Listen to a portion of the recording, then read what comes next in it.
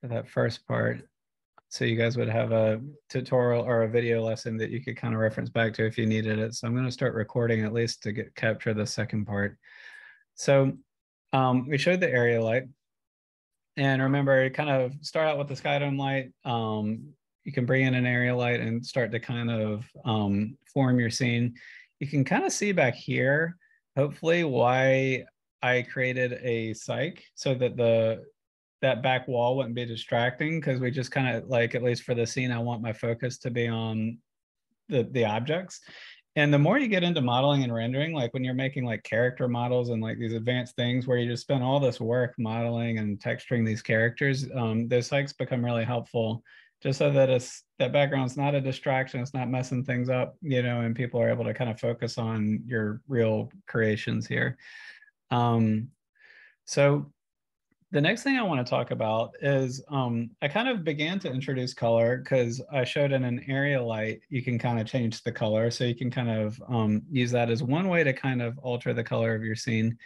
But, you know, that's just the light source. It's like if you put a pink piece of plastic in front of your flashlight, you know, that's what you get right here. But if you want your objects to appear like a different color and as different things, there's another process we should do. And that's going to bring us back to the hypershade window. So let me close that out. And while we're in the background, I'll just snapshot that. Oops. Okay. So this is our scene right as we have it. Remember, I have my Arnold render view, which again is Arnold render right there, going through the camera right there. And then I set my actual view where I move the camera or my perspective around as the perspective view. And this is pretty helpful because my camera is staying locked right here, you know, so I'm able to kind of work on my render, but I have freedom to reposition my perspective without having to worry about like finding a new composition to render every single time I kind of mess with, you know, some aspect of this. And one question that came up, which I'm super glad was asked here, was when you're rendering, there's these buttons up here, and some of these buttons are really helpful right here. But like this button, for instance, right here is still works. And this is a good render view to use right here. But this is a little bit of more of like an old school render view, because basically what happened with Maya is they had what they called ray tracing renders. And that's where these lights right here come from, create lights, and these lights right here are called ray tracing lights. And this render view is kind of from that era right there. And then Maya added Arnold, which is like a third-party developer to who focused on rendering and lighting. And so that's why there's this menu right here called Arnold, where we see like this render and these lights and these shaders come in. So that's kind of where that name comes from. And so sometimes in Maya, you'll see something like create a light, and you'll see one of these lights and you'll think, oh, it's a light, let's create it. But it's from a, you know, it's from an older era right there. So Maya's filled with like these kind of arbitrary hurdles that are just kind of seem to just be there to trip people up. So apologies for that. But if you stay in the Arnold menu, that's usually pretty safe when you're creating lights and renders right here.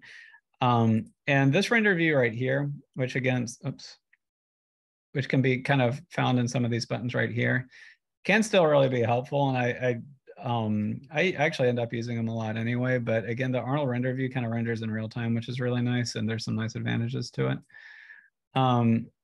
So one thing that I've been, there's two ways to get to the hypershade, right? So sorry for the sidetrack. So we're getting back to how to change the materials and the colors of these objects right here to different things. And so there's two ways to get to the menu. The first way is the way I've been doing it, which is you go to Windows, Rendering Editors, and then down to Hypershade right here. But if you look at this button right here, you see how there's that little, I don't know how to describe it. It looks like a little olive right there. So a spherical, a greenish blue object with a white circle inside of it right there. If you look up here, this is the same icon right there. So you can get to the hypershade window by going through that menu. under Windows rendering editor and finding the hypershade, but you can also just press this button right here that looks, if I'll hold my cursor over and it says hypershade right there, the green spherical object with a white circle in it, and that'll bring us right to the hypershade menu. So that can be a helpful little shortcut right there to get to it. So right now, looking at the hypershade, and we kind of talked about this before a little bit, is we have the main material, which I created right here. I'm having trouble with, there we go. And we start with the Lambert. I made an Arnold standard surface shader down here under Arnold shader, and then went to this one right here to create what I called main 2 right there. And I didn't change really anything about this material right here.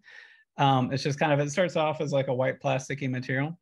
So over here is where you can kind of change that material's attributes right here.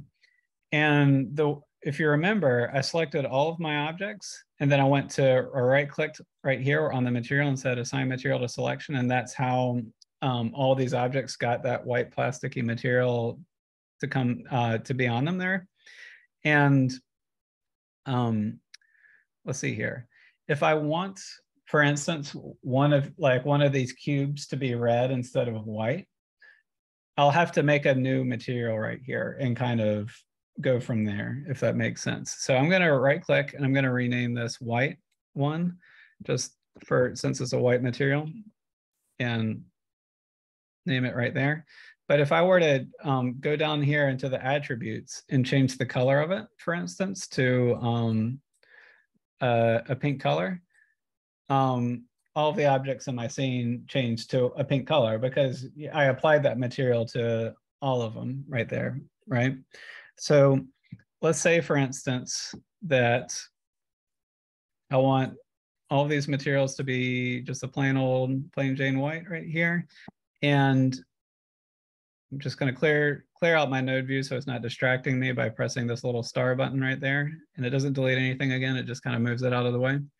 So I'll go under Arnold shader and then look for AI standard surface right here. I'm just going to make another one right here, and I'll rename it pink one. And I'll change the material to this kind of pinkish color. I won't make it all the way saturated. So I'm kind of, you remember right here, these sliders right here, you can kind of make it all the way saturated down to an off-white. So, and then these are our hues right here. And then this is the darkness and brightness. So you can kind of dial in your colors just using those 3 sliders right there. And right now in the render, I created that material, but it's not on anything. So let's say that I want the donut to be pink and nothing else. All you need to do, this is super intuitive, is you just select the donut in object mode, and then you right click on where the pink material, remember the materials that we've created in our scene show up here. So I just right click right here and go to the top to assign material to selection, because it's going to assign the material to the object that's selected, which right now is just the donut. So assign material to selected. And so you can see it in my preview right there that everything is kind of a gray, and then there's the pink donut right there. And now when I go to my updated render view, I have everything's a plain white, and then I have the one donut that is a pink color right there. And it's kind of a shiny plastic material by default with the AI standard surface. So you can kind of see that pink is reflecting, or the light is bouncing, I should say, off of the donut and kind of hitting the certain area right here. So you can kind of see how these materials start to interact with one another. So I'll just go ahead and I'll kind of, just for fun, I'll make another one here as well, just to kind of show that process one more time. So I'll minimize my render view, and down here in the hypershade, and remember the hypershade is this button right here, is I'll go down to under Arnold shader, scroll down, look for AI standard surface right here. Before I click on it, I'm just going to clear out my old one just so it doesn't, because they'll start to stack on top of each other and just get a little claustrophobic in there. Let's see. So I'll go AI standard surface right here to make a third one. And I can rename it by right clicking and going to rename up here, or just with it selected so it's highlighted yellow right there. I can just name this blue. I'm going to make it blue, so I'll just name it blue 1. And notice that I name these, I always do like pink 1, white 1, blue 1. I give it a number because it might not be your only blue object in the scene, right? So you might end up with a second blue that's more of a cyan, and you might make that blue 2 or something like that. And it just gives you some room to maneuver, because you'll start to see when you build a scene, this window is going to fill up real quick on you. And if these things aren't named, it's going to get real ugly. So I always say it and no one ever listens, but try to rename this as it goes along, and it'll kind of make this a little more easy to manage once you get to the later stages of your project. So I have blue 1 selected right there. I'll click on color and I'll make this blue just by coming in here. And once I have it in a place that I like it, I'll just go ahead and I'll just hold shift and I'll select these 3 objects right here. So my cube with the beveled edges, my cube with no beveled edges, and then my platonic solid right there. And right here where it says blue, to make these objects blue, I just right here, I right click and go to assign material to selected. So it's a right click and assign material to selected, and you can see it updates right there. And in the render view, it should automatically update right there for me.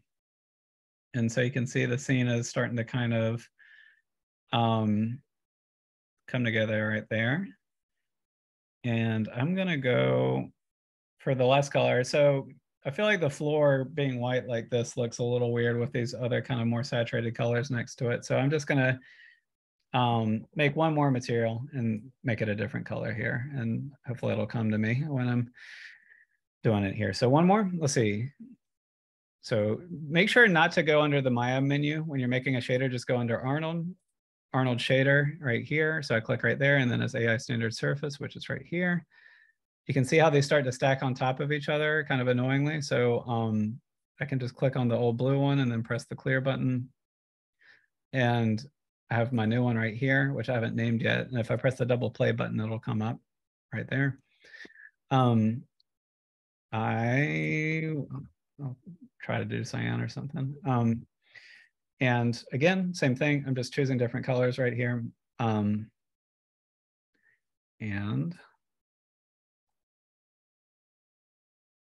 do something a little lighter. Okay. So in order to apply the cyan color to the floor, again, I'm just clicking on the floor, right clicking and going assign material to selected right here. And so you can see how that material gets applied. This is going to be a very like overly colorful situation right here. And so you can see right here, I don't really love those colors, but it's okay. We're gonna kind of keep moving through this because I want to show you how to give these materials different attributes right here. So one thing about a cyc, normally, you know, that curved surface that we're making, like typically in photography, people most of the time aren't using like a really glossy material. So we might want to make this a little less glossy of a material. So that's something that might come up in a moment here. Also, just because I'm just like this, I want to change my lighting a little bit because it was working when the objects were white, but I don't like it as much in this situation. So I'm going to change the spread to be something a little broader, a little more intensity. So when you're lighting and rendering scenes, this is going to come up a lot where you're just kind of messing with things and trying to find what works when messing with them here. Okay, I'm not going to get too far into this. So there's a couple different ways that we can change these materials. And so there's one that's really fun right here, which is the Arnold AI standard surface has some really good presets in there. So hypothetically, if you wanted your material to be like a chrome object, for instance, let's do that one first. So I'll go into the hypershade here and pull it up. And I'll press clear to get that out of the way. So again, I'm doing the same thing again. It's just Arnold shader, and then I'll do the AI standard surface this time. And so I have a new one here. Are you starting to see why it's helpful to name these things? If I didn't name them, I would have AI standard surface 1, 2, 3, 4, 5, and 6, and there's no visual indicator on them right here other than the name that you give it right here. So I'm going to right click, and I'm going to rename this one Chrome 1. Okay. And right here, this is super easy. So this is a fun thing right here. So under here, we have all these attributes that we can change. So I could manually change these sliders right here, which go into all these submenus to change materials. And you're gonna start to do that once you start kind of creating detailed characters and detailed scenes. But a lot of times when you're first building, there's this presets button right here that can be really helpful. So I just made a new AI standard surface the exact same way I have in the past. I make sure that it is selected. I named it Chrome right here. If you go up here to this presets button, you have to click it and you have to hold it, but you'll see this menu come up. Let me drag this to a different position. So this presets button is right here next to the name of it. You have to click it and hold it. And you can see right here, there's a bunch of different presets that you can choose from in here. So you can see right here, I have a Chrome, and I can go to replace, and which is most of the time what you're going to want to do is you're just going to choose a preset and then replace and then start from there. But you can, if you want, what these blends mean is, so right now it's a white plastic. You can see in this little preview right there that it's going to be a white plastic. So if I did Chrome and then blend by 25%, it's going to be 25% Chrome and then 75% white plastic material. It kind of like finds the average between those. Most of the time, you're not going to want to do that. You're just going to want to replace it. So I'll just press replace, and you can see we have a Chrome material right here. And you're going to want to, a lot of the times you're going to want to go in and make adjustments to it. And that's where some of these sliders come in all these different areas. And we're going to go into that as this class goes along. But this is really helpful because you can just start with the preset right here to get a lot of this stuff done. So let me change my scene back. So I'm just going to select my whole scene, and I'm just going to add my white material right here to it, back to it. And then on the donut, I'm just going to go to my Chrome material. So I selected my donut in the objects mode, then find my Chrome material, right click, and then assign material to selection. You can see that it appears black right here, as highly reflective objects often do right here. And you can see that we have like a totally Chrome object showing up in the render right there. And depending on the sky dome light that you have, the Chrome, like a reflective object is going to look drastically different right here. So, I have a studio. And also keep in mind, Chrome is like 100% reflective. It's like ultra reflective, so if you look at that and you're like, that's a bit much, in terms of the reflectivity. I can go into the preset. So I'm selecting Chrome right here. Then I'm going into the preset material. And you can try some of these other ones to use as a starting point. So we have copper, for instance. So I could try copper right there, and I might need to rename it just by on the Chrome, I'll right click, rename, and put copper in here. And so you can see we now have a copper object right here. And you can really start to kind of build interesting scenes this way. Let's see here. Some other helpful ones. Let's see here. So something to keep in mind is if some of these are going to look better than others. So for instance, glass, don't mess with glass yet, because there's some techniques I need to show you in order for it to look good. So for instance, if we were to make this a glass material right now, it's probably not, it's going to look pretty cruddy right there. That's not great. And the reason for that, and I'm going to show this, is if you think about a glass, it's two-sided, right? So it needs something to refract. And right now, this is a donut without an inside to it. So there's nothing to refract inside of there. So it just looks fake and weird and dumb in there. So at this stage, I would stay away from the glass and the transparent objects, because there's some stuff I need to show you before you can kind of get that looking good. But, there's some other ones that can be useful in here. Again, I'm kind of sticking with the reflective ones for right now, like gold's looking okay. But so you can see I use the studio HDRI, and so you can see those studio lights reflecting into it. Let me quickly, let me just render this out. I'm going to take a snapshot of it right here. Oops. And so this was it before. That's it with the chrome object, or sorry, gold object right there. And one thing I want to show is what happens when you change out the sky dome light. So I'm going to select the sky dome in my outliner right here. And then all you need to do to replace the color is you can do it in the hypershade, but I don't want to throw too much at you here. So remember, we can kind of tab over to the file right here that's being used. And I can just click on that folder and I can choose a different interior right here. So I'm just going to choose the church interior. So we're going to end up with a different interior being projected onto the scene. And when I go back to my render view, this should hypothetically, let's see, I was having to think about it, should hypothetically look pretty different here.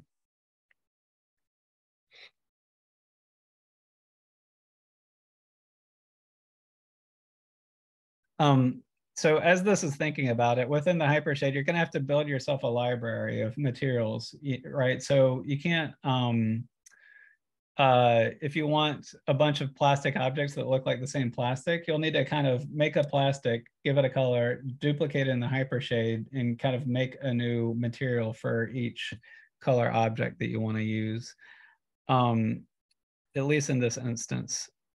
Okay, there we go. So you can see right here, we have the donut with a the church interior right here, and then we have the donut with the studio interior right there. So you can see, like, as we're kind of changing out these sky dome lights, things change pretty drastically right here. One other thing that could be helpful is this donut. That resolution's pretty good. I'm wondering how much better or worse it would look if it were smooth. I guess for today's demonstration, this is okay.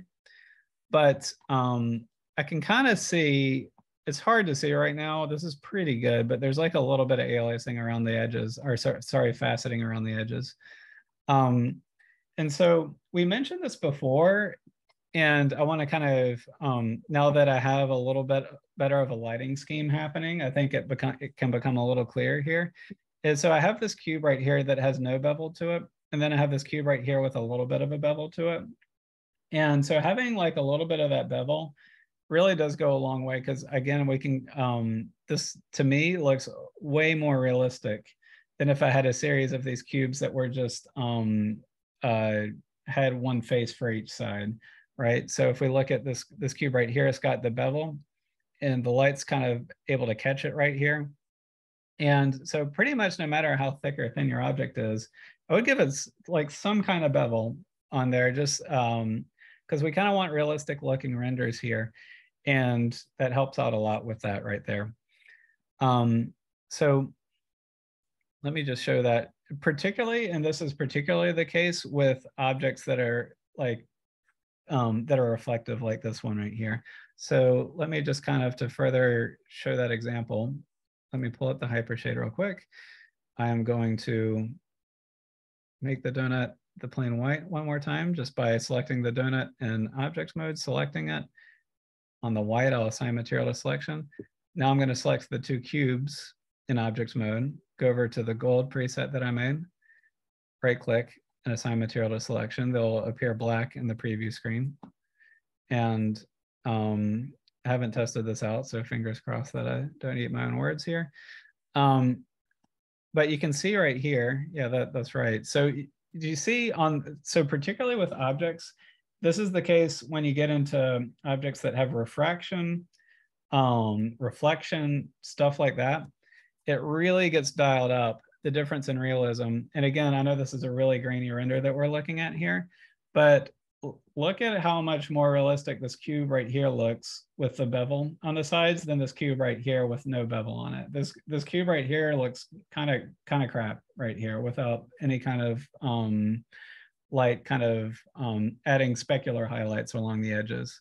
So just to kind of hammer that home one more time, is particularly when you have objects with reflectivity on them, this becomes more and more important right here to kind of model your objects correctly here.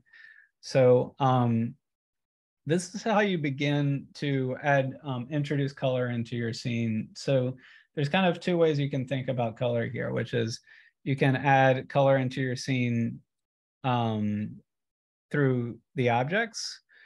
And let's just say with the donut again, I'll give each of these like a slightly different color.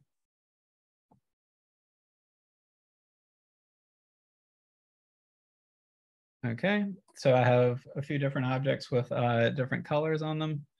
So you can change the color this way and keep your lights white, which is usually kind of like the most standard way to do things.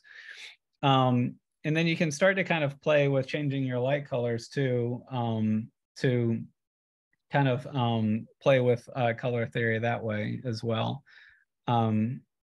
But usually the safest option is to keep your lights generally white or off-white, and then change the color of your objects, because that's the way it usually is in reality. But let's say I take my area light. Oops. Right here, I'll press F to focus on it. It's a little hard to see right there. And remember, I can click on it here and give it a really drastic color right here. And so you can see how that kind of changes the tint of everything right there. And you can kind of play with your scene this way. But again, this gets pretty tricky. You know, this it kind of looks like, for anyone who's worked with cameras before, when you change the color of the light, unless you're very careful with how you do it, and you have multiple lights doing multiple things, it can end up looking like you set the white balance on your camera wrong, right? It looks like this looks like it's underwater right now, rather than something like intentional right now. So in order to kind of make it look intentional, that's where I might need to create another light and begin to kind of build the scene out that way. Does anyone have any questions for me right now on how to use the hypershade to kind of build a library of materials and create different color objects here? Yeah, just, I'll see it if you say anything in the chat right there.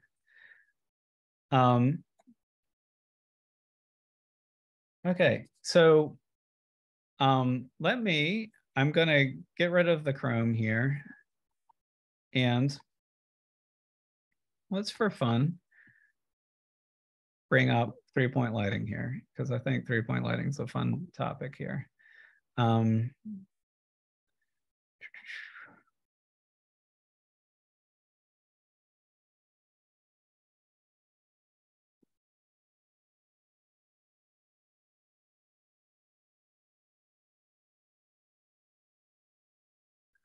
Okay, so I have right here my several objects. You know what? I'm just going to make everything white again, just so that we can focus on the lighting here and not get distracted. So sorry about this.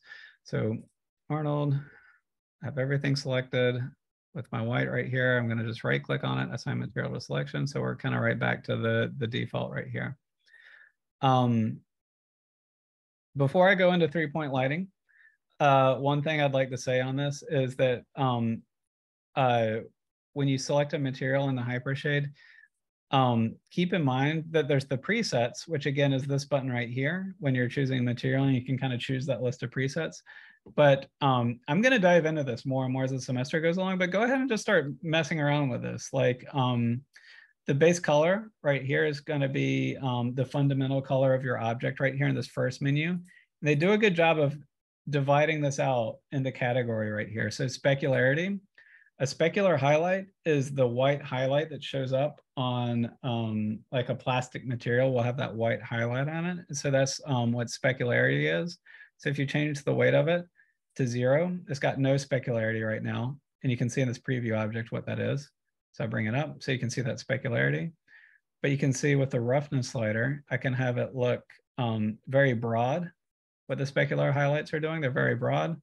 Or I can have it really sharp. And you can see right there, it's like becomes very highly reflective at that point in the preview.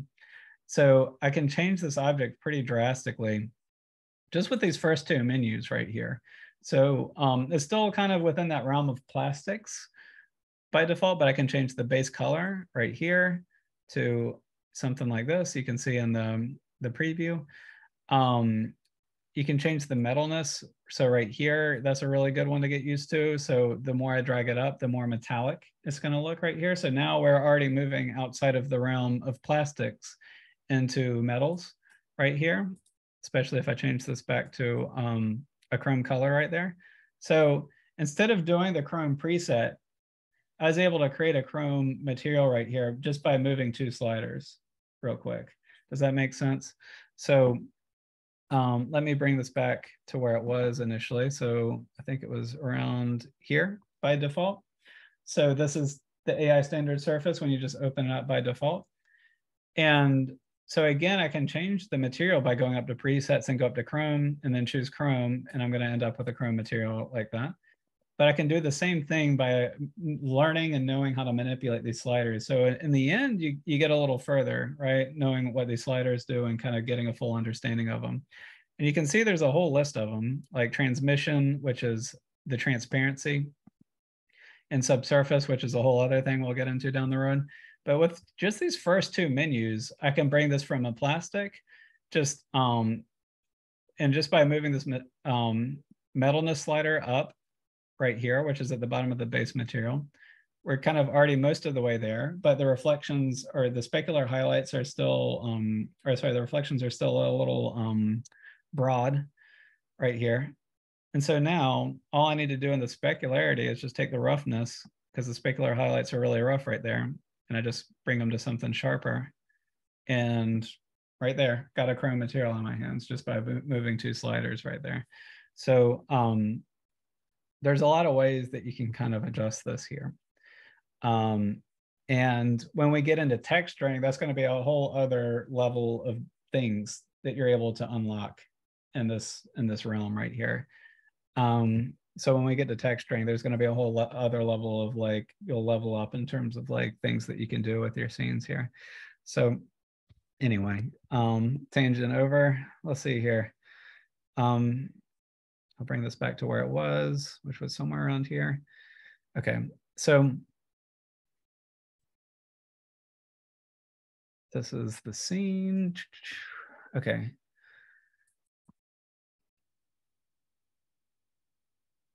It's having to kind of catch up with me again.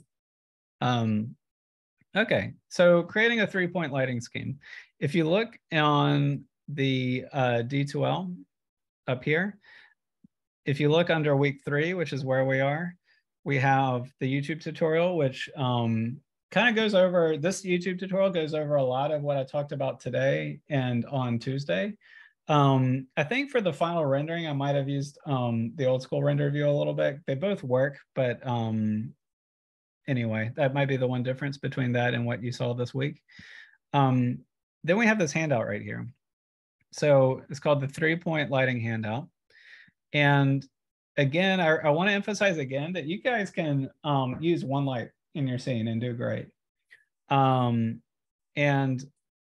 especially early on, I even kind of encourage that. Just the skydome light, one area light, and then you're kind of good to go. Let's see, this is appearing blank. I might need to download it.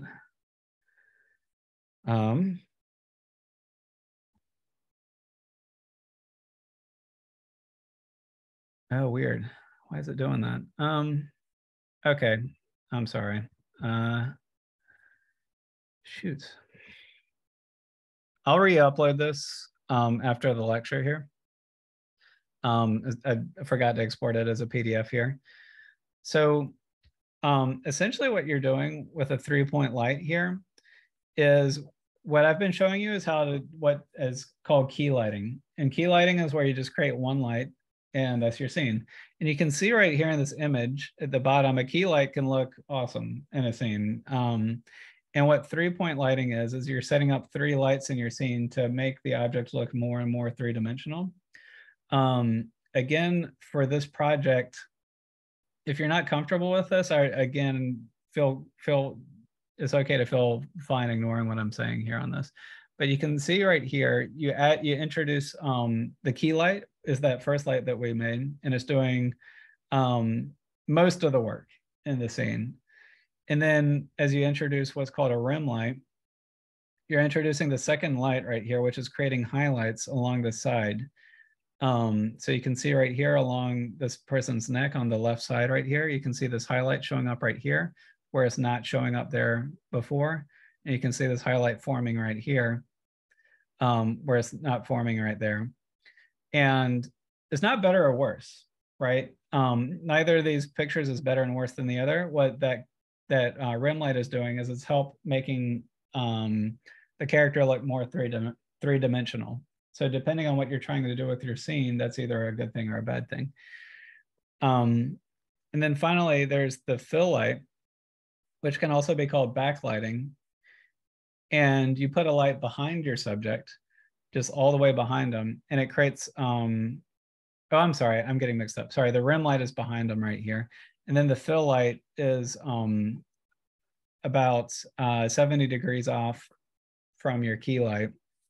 And it's kind of aiming up, filling in this area in here where it's kind of cast in shadow under the chin, is making that a little more three-dimensional right here.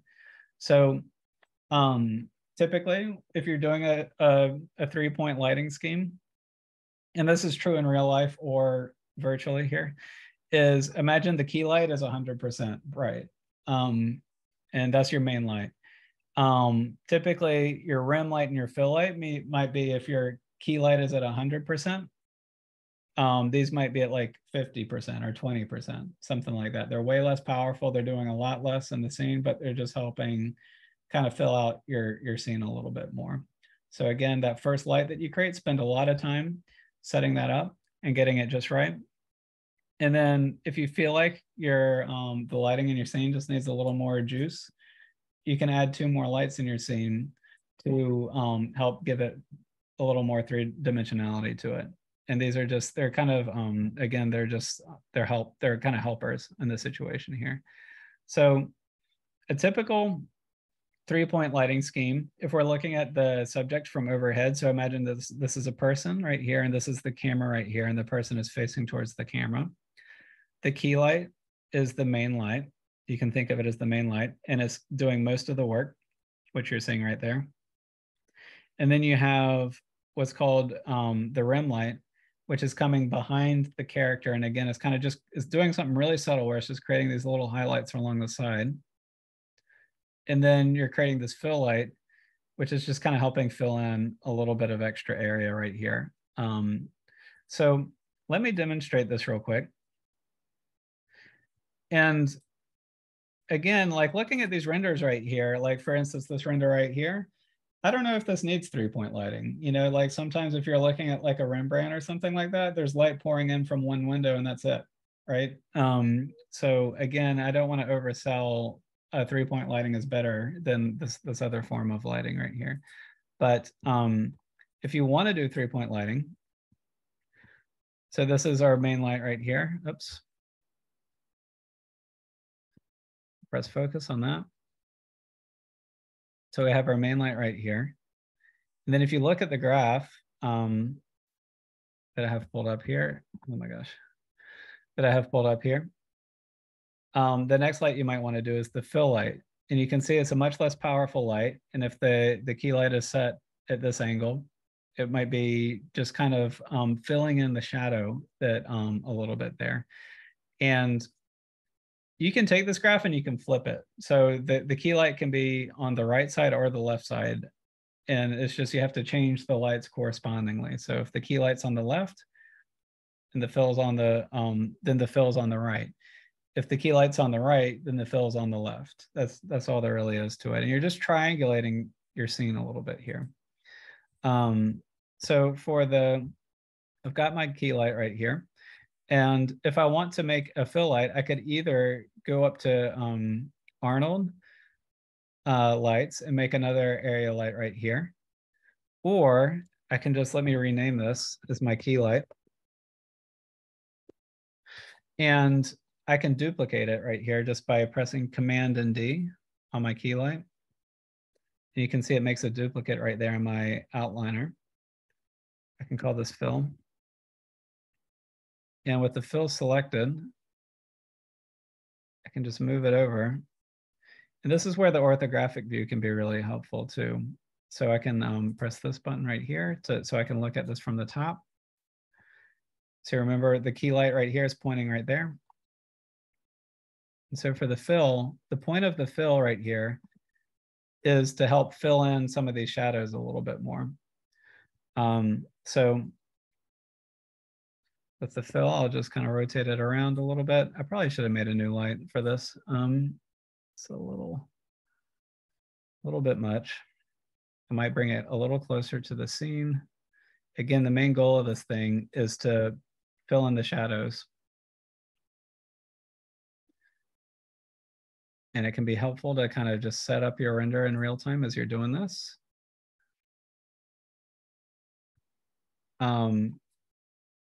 And a real interesting tip that I do when setting up 3-point lighting schemes is I'll actually give my lights really bright color, or sorry, I'll give them colors so I know what light is doing which, because if each light is white, then it's hard to tell what light is providing what light. So for instance, I might select my key light right here, my main light. Oops. And then set the color to be blue, like this, so I can see the blue is coming from that light. And then I might set my fill light, and I'll change these colors later. This is just so I can see what I'm doing. And I might set my fill light to be fuchsia. And we're kind of already ending up with like a kind of a cool situation right here, just by creating like a blue light and a fuchsia light right here. But again, the purpose of this is so that I can see, and it's hard with it's really helpful to have two screens when working in Maya. Having one screen, especially on a laptop, you find yourself juggling. Oh no, these render views a lot here. But I can select my fill, and I can begin to see, just by giving it that bright color, how much is contributing to the scene. So I might kind of dial it back a little bit. And you can see the main goal of it right there is to just kind of fill in some of the shadow that was being cast before. So if I take the intensity all the way down to 0, this was my scene with just one light in it. And then I'll dial up the intensity of my fill light right here. And you can see that it's beginning to kind of fill in those shadows right there. So I'll do snapshots again to help illustrate this. So we got our first view right here. Then I'll kind of dial up my fill light a little bit right here. I'll give it a little more juice. And again, if both of these lights were white, it would be a little hard for me to see the difference between what light is doing what here, right? So I'm going to just let this render for 1 second, just so we can see this a little more clearly.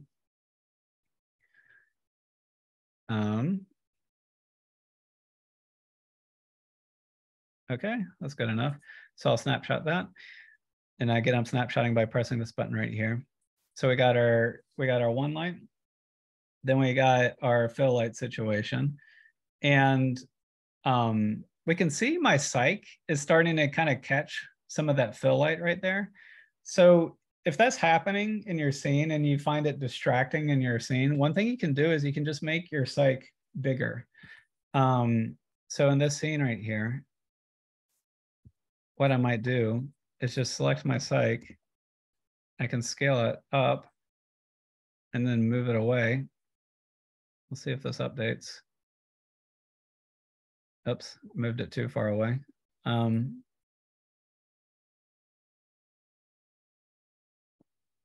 Go.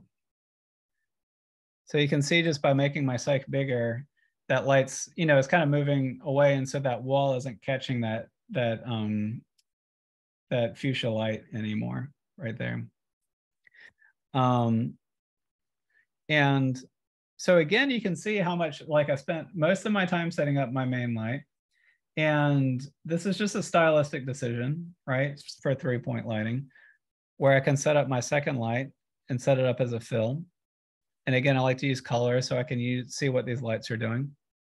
And just to kind of finish out the lighting scheme, setting up a rim light right here is going to be a little tricky.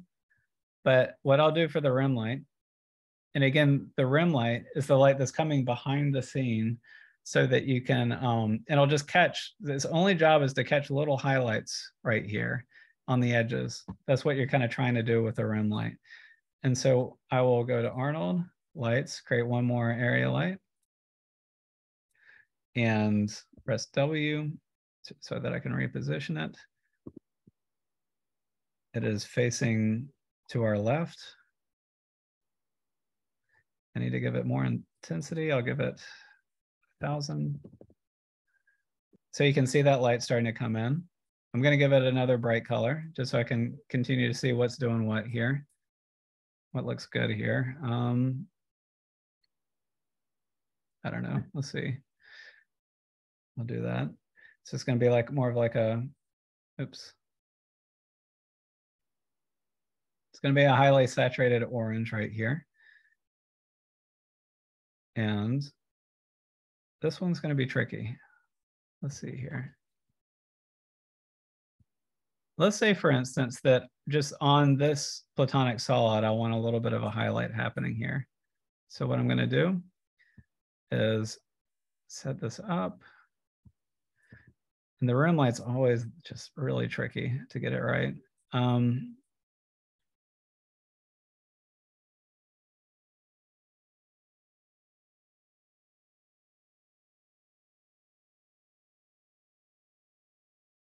I have a trick that I usually use to get it so that it's not interfering with my cyc right here. And that's the real difficult part with the rim light right here. Because you can see it's hitting the floor right there. And there's actually something I can do to make it so that it's not, the light only affects the objects that I want it to affect, which is can be really fun. But I don't want to, I've already thrown like 1,000 things at you all today. So I'm trying to not make your life more difficult than it needs to be right here. So you can see right here with the rim light, I'm starting to kind of get it back there, but it's kind of affecting the rest of the scene. So that's something you might have to look out for a little bit with the rim light. You know, sometimes just using something that's way less powerful in there can be helpful. And so you can see I dialed the intensity way down, and it's just creating that little highlight that we can see right there. And I'll just take a snapshot of it. And so the rim light I could do a little bit better here, but I'm just trying to give the idea here. So we have our key light right here. It's doing most of the work. Right here, I'm doing the fill light. And then right here, not perfect, but it's at least the right idea, where I'm trying to set in a rim light to just give like a little bit of rim lighting to the situation. So looking back at the example right here, this is actually a really excellent example right here of the 3 in use. And again, I don't feel like any of these are better than the other. It's just I'm trying to give you guys tools and vocabulary on how you set up your lighting. You can see this key light photo looks great. You can just set up a key light and a rim light, so you can just have 2 lights in your scene along with your sky dome and end up with something that looks really cool here. And you can see here, when you kind of put them all 3 in concert with one another, you can get something that looks kind of like the most 3-dimensional, but it takes a little bit of work, actually a lot of work, to kind of get them positioned just right here. And so again, this graph right here gives like a pretty good diagram of how it should look from overhead. But there's a lot of you can kind of change this up if you want. So this this rim light doesn't need to be facing directly back at the key light. It's basically the rim light can be anywhere behind your subject. And again, its goal is just to get that little highlight going along there along the edge. But there's also different forms of 3-point lighting right here. So for instance, this image right here is another example of 3-point lighting, where we have 2 rim lights. So 2 backlights behind the character, creating these really bright highlights right here that are going along the silhouette. And then the key light's job in this situation is just to give a little bit of light so that the face isn't in complete darkness right there. So I kind of give both of these examples because I kind of want to demonstrate that 3-point lighting is a broad term. And essentially it's where you have a light in front of your subject, a light behind your subject, and then you have some kind of light accompanying it to help kind of fill in the shadows, so that it's usually in 3-point lighting, nothing's in complete shadow, like every aspect is lit to some degree, like you see in here. And it just helps your image look a little more 3-dimensional. So right here, that rim light being white is or bright yellow is really bothering me. So I'm just going to bring that back to a more normal color and just make it really subtle back here, just so the rim light's just only doing a little bit right there. And so if we look at the scene again from the top, and I'm going to hide my render view, we have our objects right here. This is the key light right here. This is the fill light right here. And then this is our rim light or our backlight right there. So you can see how it's triangulating the scene a little bit. This light, the key light, is way brighter than my other lights. It's doing, again, most of the lifting here, my main light. And then these other 2 lights are just kind of, they're accompanying it. They're just kind of giving little, adding a little touch to it. So again, when setting up your scene, again, the most common mistake I see with students is they'll just start filling up their scene with like a bunch of different lights without being careful with how they set up what each one's purpose is. And it can get clogged up real quick. And a lot of the times I've seen students set up a light and think, oh, that's not doing very much because the intensity wasn't high enough over here. And then they would, before making adjustments to it to give it that first light enough brightness to kind of do its job, they'll start adding other lights and end up with like 6 or 7 lights and none of those 6 or 7 lights are really bringing that much to the table. And then the scene can get a little clogged up. One thing to remember is with each light that you add to your scene, your render time is going to go up. So if you keep your lighting to just the skydome light and 1 area light, your renders are going to go quicker. And with each light that you add to your scene, your renders will just kind of get a little bit more, they'll get clogged up just like a little bit more and a little bit more as you keep adding them here. So especially for this project that we're working on right now, if you want to just do a skydome and 1 area light, that's totally fine by me. You're not going to get a bad grade for doing that.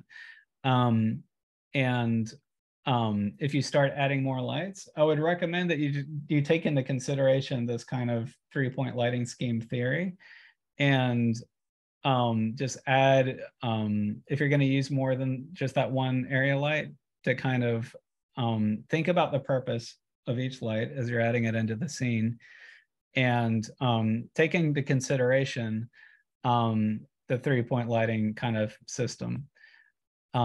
Just like any system in artistic life, rules are there because they kind of give you a fun guardrail that can end up with a really nice product. But rules are meant to be broken, so kind of keep that in mind.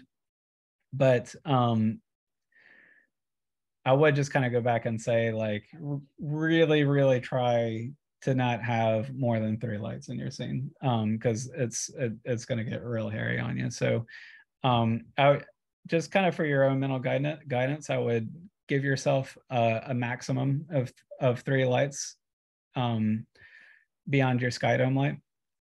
And I would give yourself a minimum of your sky dome light and 1 area light. You know, if you fall somewhere in that range, I think you can end up with something really good. And again, just kind of set up 1 light at a time.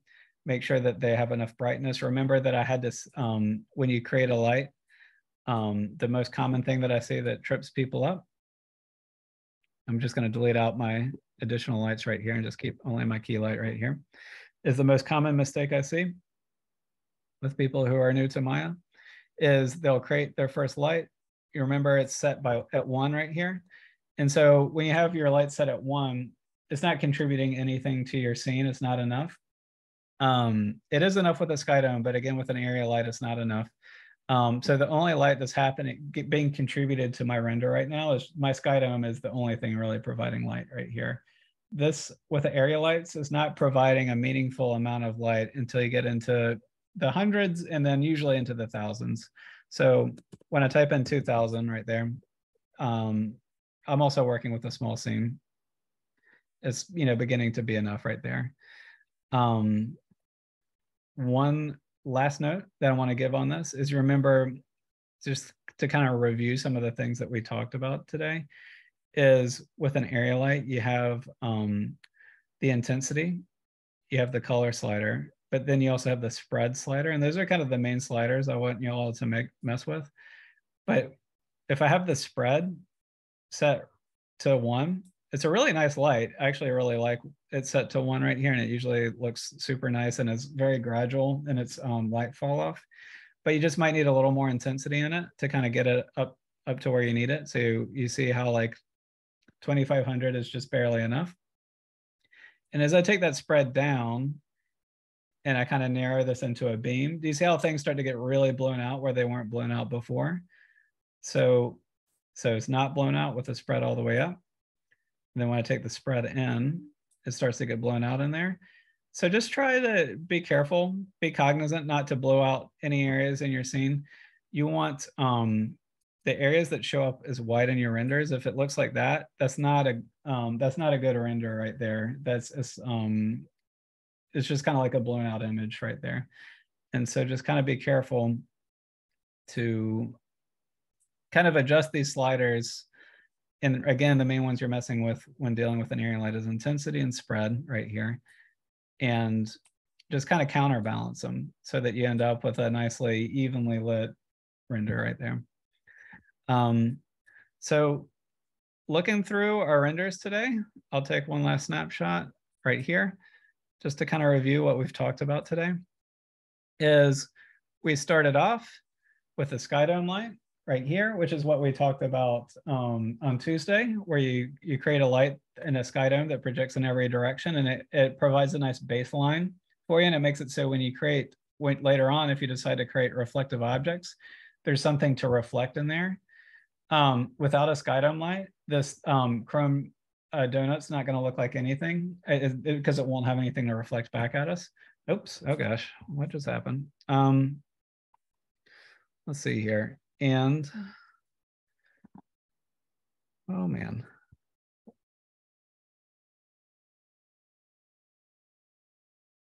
Huh. Let's see. Okay, there we go. If that ever happens to you, press F up here. My image just kind of went away on me there. So here I started creating just one area light. And remember, you create an area light by going to Arnold, lights, and then area light right there. And that's pretty much the main light you want to kind of mess around with experimenting because it's so versatile here. And so that was it, kind of at a default. Remember, I had to set it to a large number before it started doing anything.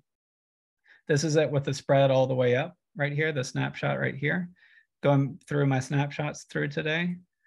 That's the same picture. Oh, right. So remember with the area light, with it, when it's small in size, meaning I scaled it to be small, it's going to cast a hard shadow like this. And then if you scale it up so that it's larger, it's going to create a softer shadow like that. You can give it color right there. So that's just the white objects with the sky dome light.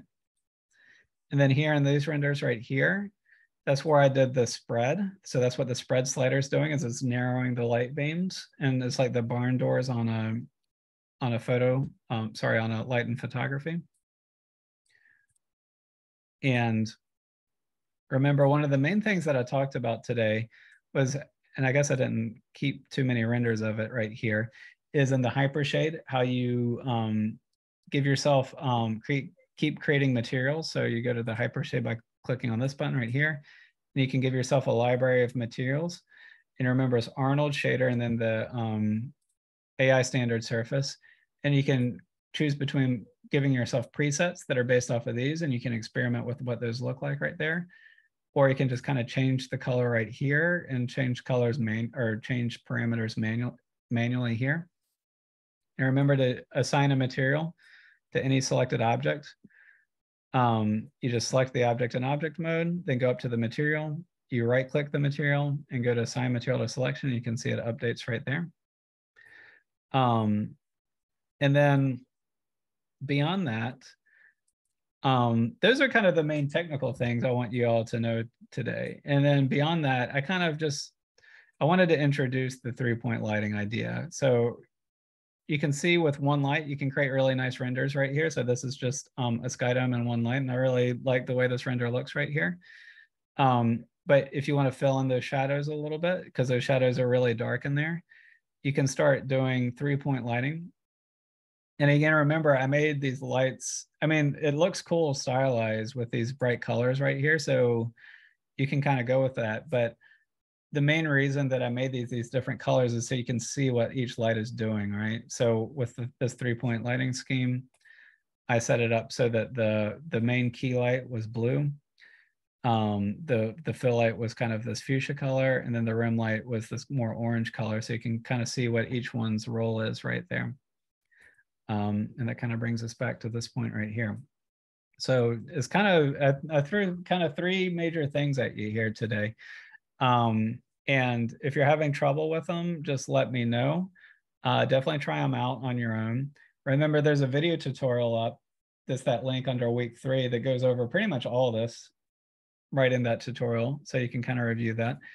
But I went over the shaders, how you can change out shaders here, the area light, and then tried to introduce at least the concept of 3-point lighting. And I'll re-upload that as a PDF onto the D12 so you all can look at that handout if you would like.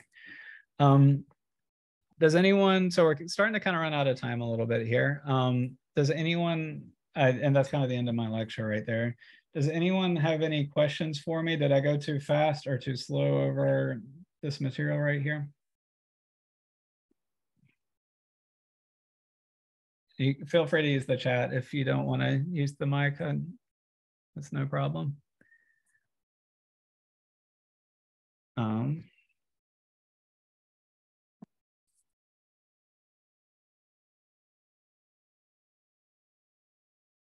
Okay, let's see, I'm not hearing from anybody, but hopefully y'all are doing okay. Let's see here. So remember, so this project, we essentially have, especially with what we went over today, you have all the information you need to complete the assignment now. The only piece that's missing right now in terms of information that you need to complete this assignment is I need to show you all still how to kind of get the graininess out of the renders, and that's it. So that's the only thing that's kind of missing right here, because on this assignment, remember, you're setting up a scene with some primitives in it that can look something like this. I mean, please feel free to make something more complicated than what I have here. And I'd like you all to kind of experiment with it, at least some different colors on the materials, you know. So I would like to see for the final render, not something like this, where it's just kind of one color throughout, but oh shoot, I didn't save any of my renders that where there's like different colors kind of being implemented, right? We're looking at, you can kind of look back at the assignment.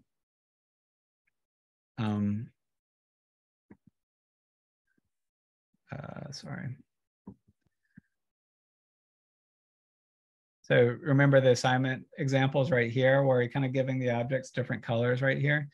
And again, you don't need to make things like this complicated. I'm just, again, showing you examples right here, but it's just primitive objects that you're staging into a scene and trying to create like a coherent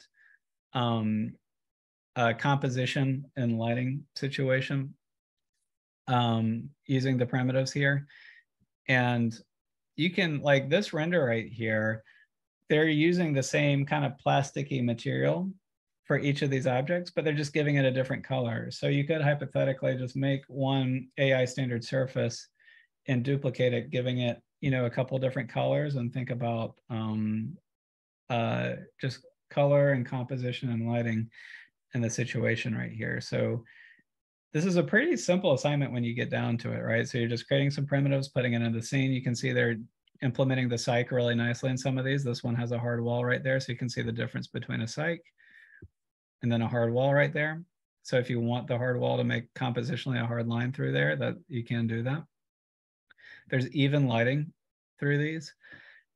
And again, the last thing which I will show on Tuesday's class is just how to get your renders into a good situation where they're less grainy than what we have here. As you can see, these renders are still a little bit grainy in there. Any questions for me right now? I know today was a lot. Are y'all able to hear me right now? Okay. Yeah, we can hear you. Gotcha. Okay, so and one thing here is, so so I recorded this, the second part of this lecture. I'm so mad at myself. I forgot to record the first part where I went over the area light. But I recorded this lecture, the second part of this lecture. So, and I'll upload that. So you'll be able to review that. And I'll actually just do that right after class here. I'm traveling a lot this coming weekend, but I'm going to do my best to be checking email and all that. So if you have any questions for me, just send me an email and I'll do my best to get back to you as soon as I can.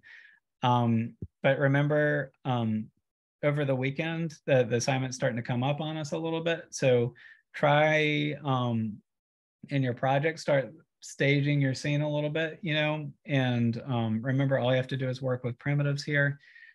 And just try to make progress and send me emails on your work. And on Tuesday's class, my demo is going to be way short. My lecture is going to be way shorter than what I did today. It's going to be pretty brief. And my lecture is just going to be on how to get the graininess out of your renders and how to export your renders. And that's going to be it. And so hopefully there'll be a good amount of time on Tuesday's class for me to kind of go around and help you all out for Thursday's final deadline on the project. Okay, so with that said, I'll go ahead and dismiss class, and I will stay around for a few more minutes here. So feel free to log off, but if you have any questions for me or anything like that you'd like answered right now, I'll stay online here for the remainder here. So have a good weekend, everybody, and just stick around if you have any questions for me, okay? All right, thanks, y'all. Have a good weekend.